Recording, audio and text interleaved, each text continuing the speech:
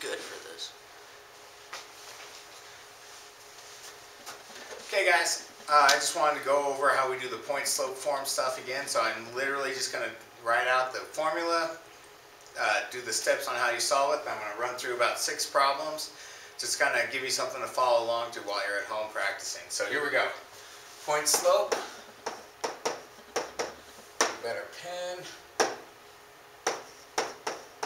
Point slope is y minus y1 equals m times x minus x1. Okay? And to solve that, you need to follow these simple steps. You distribute, then you isolate y.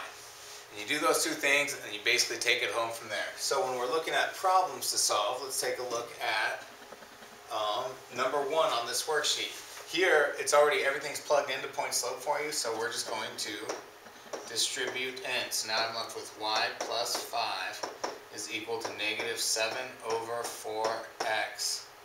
Negative 7/4 times negative 4 is positive 7. Okay? So I distributed, now I just isolate my y. I'm adding 5, so to isolate it I need to minus 5.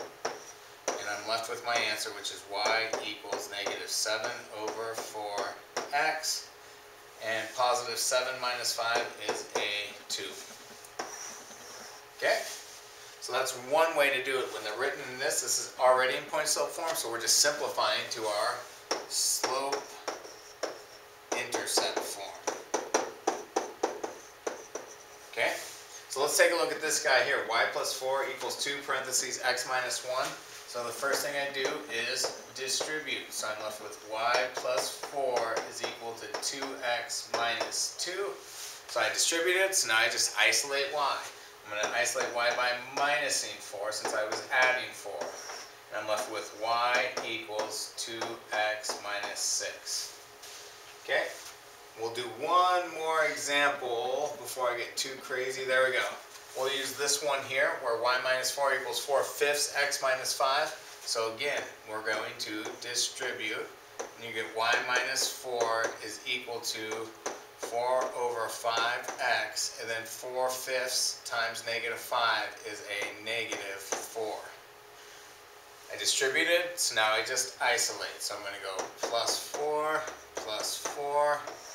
I'm left with y is equal to 4 over 5x plus 0. Okay? And that's how you evaluate something that's given to you in point slope form. Okay? Here's an example where we have our points given and we're just trying to put it into this format. So in this case, we're just going to leave our y. We're going to minus our y value coordinate that's given to us, which is 3. And we're going to equal that to our slope, which is 1 over 4 x minus our x coordinate, which is 2.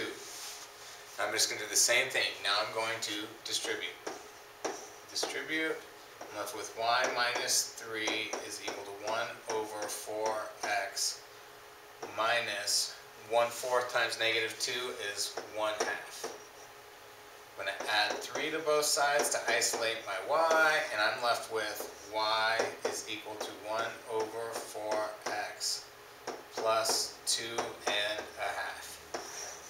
And I am done. Okay? So there are some examples that'll help you get through the rest of your upper ones here, plus these guys. It should work out pretty well for you. Again, we'll be working on this all weekend class, so we'll get it there too. Thank you.